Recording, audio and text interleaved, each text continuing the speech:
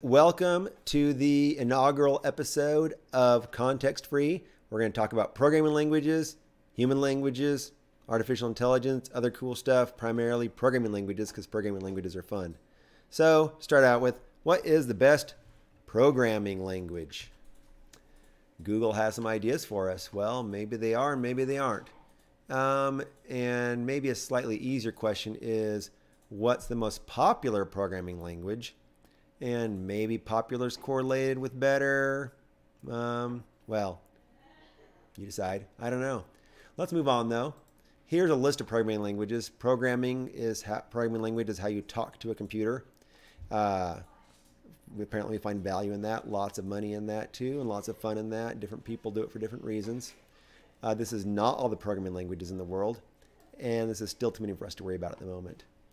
So, I want to answer the question of what's the most popular language. Hint, not so easy. One place to start with is Tyobi.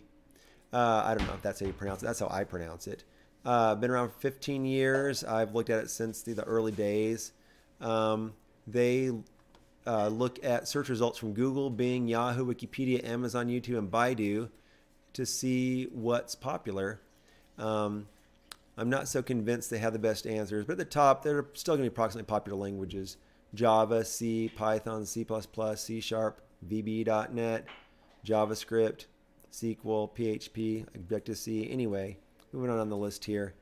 Now, they change their methodology occasionally, and the search engines that they depend on also change the way they work occasionally. And independent of knowing exactly how they do it, because they don't release exactly their formulas, we can see at least some of the problems with this method. So for example, let's look at the language C here. C has been around for decades. It did not suddenly become less popular in 2017 and then become back to where it was before. This is an anomaly in their methods, not in the actual reality of the world. It did not suddenly become less popular for a year. And we could discuss other things about their stuff later, but just an example of how not everything here is really ideal. Objective-C might be a little bit realistic, but we'll do that a different time. Another way to look at things, here we got popularity of programming language. These guys specifically say they come from Google Trends. We'll see some similar languages here: Python, Java, JavaScript, C Sharp, PHP, C, C++, R. These are C and C++ are not the same language, but hey, we go with what we go. Just like with Tyobi, they will list what becomes more or less popular, how do they change in rankings over time compared to a year ago. So Kotlin has come up like crazy. There's a reason for that. Different time to discuss that though. They like to argue the reason why they care about trends is they want to see velocity. What are people paying attention to right now?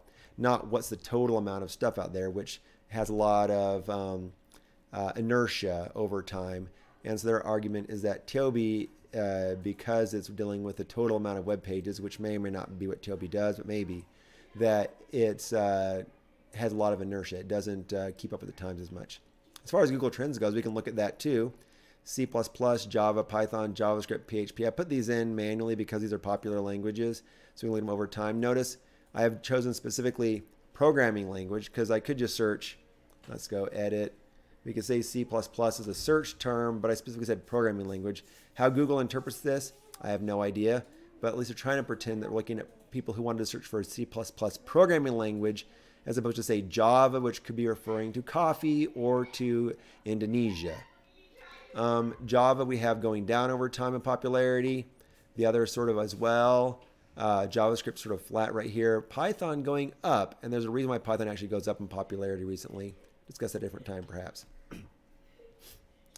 Another way to look at things, IEEE, Electrical Engineering Society organization, they are focused on engineers, so when they're listing languages, they'll be biased toward that. Again, we see Python, Java, C, C++. We see R again. R is for statistics, which is useful for some engineering purposes. MATLAB is also a very good mathematical language for doing matrices and other types of things, again for engineers. So that influences why they show up here. Interestingly, they also have an interactive version that you can do where you can change the things you care about and see different language scoring on these languages. Stack Overflow, a very popular programming help website, does a survey every year. And instead of scrolling down, let's click through the links here. They list most popular languages based on survey respondents. JavaScript includes markup languages like HTML, not just programming languages.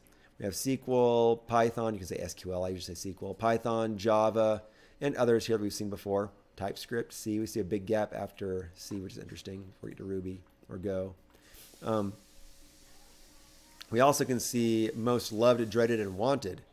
Loved is the opposite of dreaded. So like, for example, in C++, loved is 52%, so dreaded will be 48%, just one minus. Rust is interesting here. Wanted, by the way, is who wants to learn it? How many people want to learn this language? That's how much do they love using it or whatever. Fourth in a row, Rust is the most loved programming language among respondents, followed closely by Python, which is the fastest growing major language today. We saw that earlier on Google Trends. So this is based on survey respondents of people who talk to their survey. Red Monk is interesting here.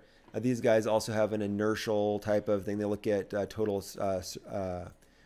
counts of something, but not based on search engines. In fact, they use Stack Overflow as part of their thing. So twice a year they release this analysis, or I should say Stephen O'Grady releases this analysis. And they have a two-dimensional view here. They have popularity on Stack Overflow by number of tags. This is not a Stack Overflow survey, it's just people's questions, how many are tagged with this language. There's a popularity rank on GitHub by number of projects. GitHub is a place where people do primarily open source, but you can also do proprietary code storage, repository version control stuff there. But a lot of open source projects are on GitHub these days. And so this is how many projects there are for this language. Some kinds of languages might not show up on GitHub as much, and some kinds of languages might not show up on Stack Overflow question as much. So we have two dimensions here.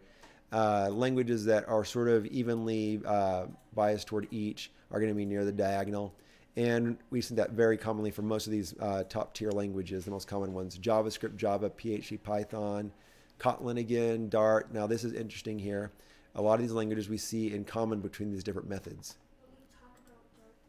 I'm not going to talk about Dart at the moment, maybe a little bit later, Zeke. Sorry, I had a question from my son there. We have, this is viewing audience here when we're working and stuff, and interactive. Anyway, so we have, they also list them out in terms of just numerical rankings. Anyway, so this is an interesting way of looking at things, and we'll see a similar strategy over here with GitHub 2.0.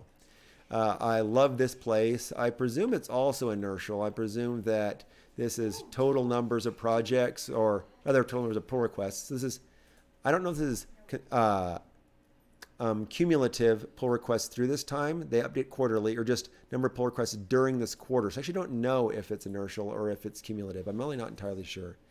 The fact that things change so much makes me guess that it's just for that quarter alone. One of the cool things about GitHub, and this is just based entirely on statistics of things in GitHub itself, and GitHub provides means for you to query this stuff. That's how they pull this stuff out here. You can turn on and off different languages to see what happens. So for example, if you want to look at a less popular language, you can get rid of these more visible ones. So like, want to see TypeScript, for example. Compared to Python, it's harder to see that stuff. But if we just want TypeScript alone, also things like Rust. Where's Rust going? Rust does seem to be going up right now. Interestingly, this my son was asking about Dart here. Dart's a language which originally was sort of in a competition with TypeScript in one domain, and they lost in that domain. And they've been working on a different method now. We're going to get into it later of how they want to apply and make use of their language. And it's becoming somewhat popular here. We'll discuss that on a different occasion. You can also count, though, by, and by the way, notice whenever I push this button, it resets the thing, which is not my favorite. I maybe should have submitted an issue to GitHub, which is also on GitHub. But it resets it to the top language under this category. So this number of pushes to the repository updates, as opposed to the previous one was pull requests, which is people submitting updates to people's repositories. This is people just pushing changes to their own repositories. Stars, this is like, I like this project, so I'm going to click a star on it. I do this regularly. I go look at the top things on GitHub every day, and I will star the ones that I think are interesting. I don't know how they all get their stars, but these are all different ways of measuring popularity of languages. There's also a number of issues, which is like feature requests or bug reports. And supposedly things that get used more will have more issues associated. I don't know if this is open issues or just issues filed during the quarter. Again, I'm not sure entirely how the methodology works. But I love this site because it's updated quarterly and because they have a pretty good amount of history. And actually, I'm sort of biased for open source anyway, so I'd like to see how that works out. Notice, again, a lot of the same language we saw before. However, you notice Go is really high up here on this one. We'll talk about Go sometime also. It's a very interesting language. Another way to look at things is what do people find interesting? So this site, we'll definitely come see this site later. The Computer Language Benchmarks game. They say game for a reason here. It's a lot of fun. And the point being that you can't take it all the way seriously. But again, different time for that. Point is, people submit programs in their programming language so they can compare them with other programming languages. So these are languages people cared about enough to bother writing up programs for competition in the benchmarks game. So these presumably are going to be popular languages of some sort or another. Fortran, Julia, Lisp, some things we haven't seen elsewhere. Racket, OCaml. That's how I usually pronounce it. Anyway, these are presumably languages that people cared about enough to submit for comparing with other languages and their performance. And one final way I want to look at for comparing programming languages is jobs.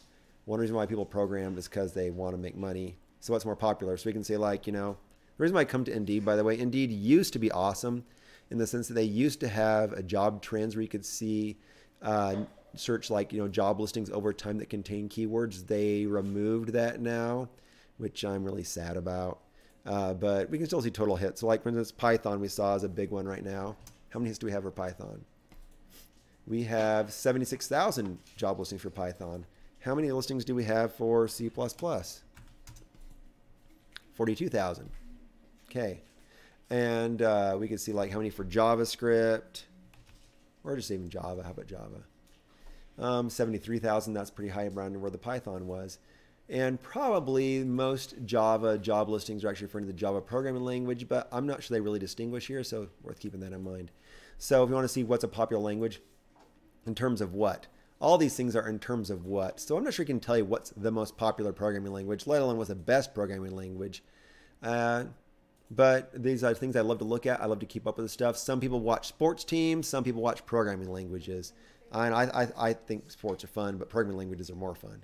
Anyway, what's best for you? And I'm out. See y'all next time.